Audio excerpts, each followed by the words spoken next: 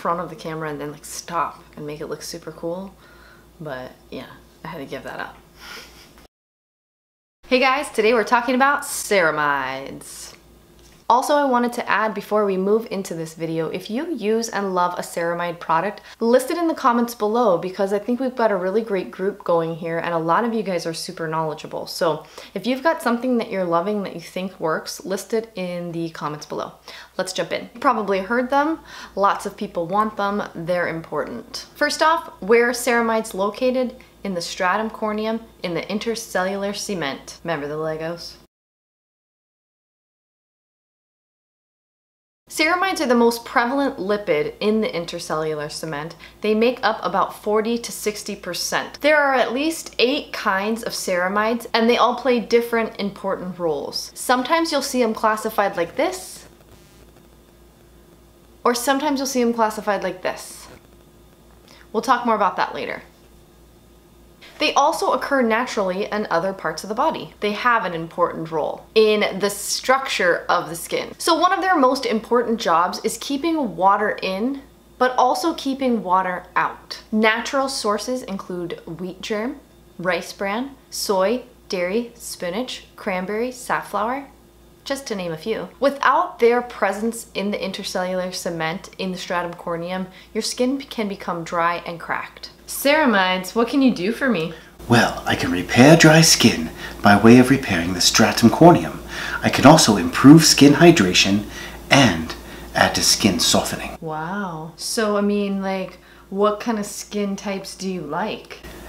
Stressed, sensitive, scaly, rough, dry, aged, and sun damaged. Now that you know ceramides on a more personal level, let's jump into talking about skincare. So the first and obvious thing is that you can topically apply ceramides to your skin, but you can also orally ingest them. Let's break down each way and what their benefits, kind of what their pros and cons might be. So first, when you talk about ceramides in skincare, let's break it down into subcategories. First, there are how your ceramides are being derived. Are they from plants, animals, or are they synthetically made? Next would be, what are your ceramides suspended in? That kind of brings up some questions, because it's like, because there are so many different types of ceramides and because they're commonly put in creams, it's not always clear what the benefits are. Sometimes it's a little bit muddy in the research. What are the benefits? Is it the benefit of having a cream on your face, or is it actually the ceramides? So what we do know is applying them to your skin is a good thing. However, it's not an exact science. I want to read to you a clip from one of the research articles that I found. The lack of commercially availability of skin identical ceramides at a reasonable cost also continues to be a problem. Admittedly, existing in vitro data, some animal studies, and limited human data support potential benefits for the use of ceramides in human skincare. However, these benefits will remain unexploited unless more extensive and critical data can show that ceramides, or their natural precursors, deliver clinical and consumer perceived skin benefits. So there you go right there. I think from what I found is it's a little bit of a gray area when it comes to ceramides, and it definitely goes back to consumer perceived skin benefits. So I read a really great article called on a website called Beauty in the Brains, and what they recommended, which I thought was a fabulous point, was that if you are interested in ceramides, say you have dry skin, would be to start cheap and then work your way up to see what was effective. Let's talk about some examples of ceramides in skincare. First, I have this Garden of Wisdom It Just Happened Amazing Skincare Hydrator. That's what it looks like. I'll link it below. Okay, so it contains aloe vera gel, hyaluronic acid, sodium PCA, and ceramide compounds, as well as lucidal SF. So it's got a lot of great ingredients. It's very hydrating to the skin. It has some great things inside it. Could I say that the skin benefits are from the ceramides? Well, maybe, but it's suspended in aloe vera gel. It also has hyaluronic acid. So it's tough to say what the benefits are really coming from. Let's take another product. I've had this for quite a while and I can't throw it away because it's still quite full. although there are some sketchy ingredients in here.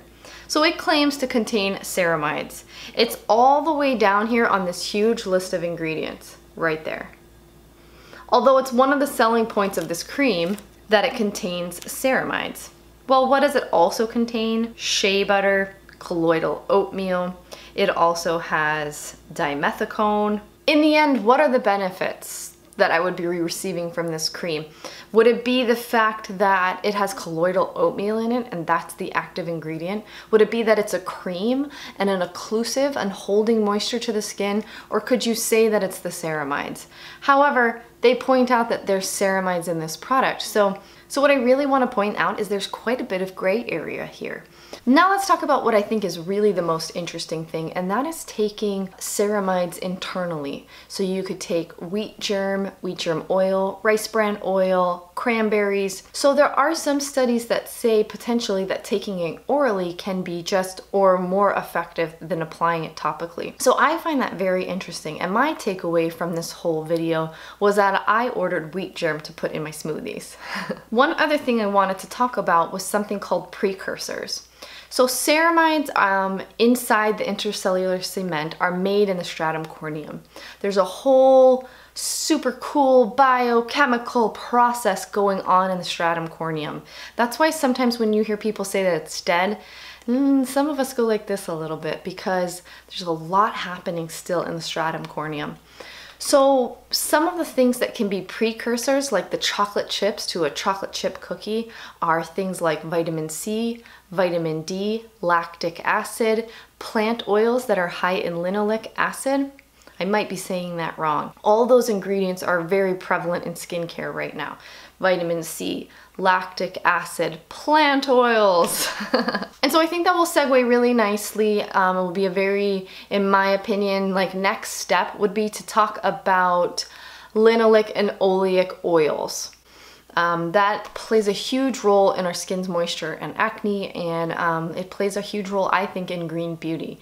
Something that would be really fun to talk about that I've been wanting to talk about for a while. Now, when you see products being advertised with ceramides in it, you know what they're talking about, and you've got a little bit in your mind to help you sift through the hype. So